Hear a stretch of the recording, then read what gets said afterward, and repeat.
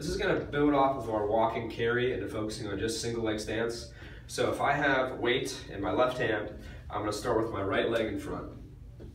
Now beginning here, once again I want to make sure my shoulders are not shifting side to side, so I stay nice and straight, and a mirror is really ideal for this. So if you have a mirror, I highly recommend you use it.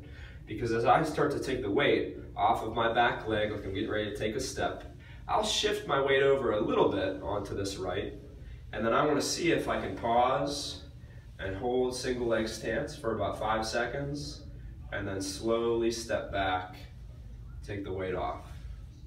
Once again, I come up tall, I'm slowly de-weighting that back leg, and I'm really trying to focus on not letting my shoulders do this.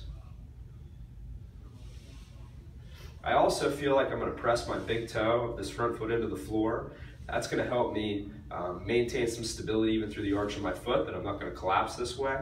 So as I start to de-weight my back leg, I'm pressing my big toe into the floor, and I'm even thinking about squeezing my butt a little bit. Really slowly de-weighting this foot as I stand up.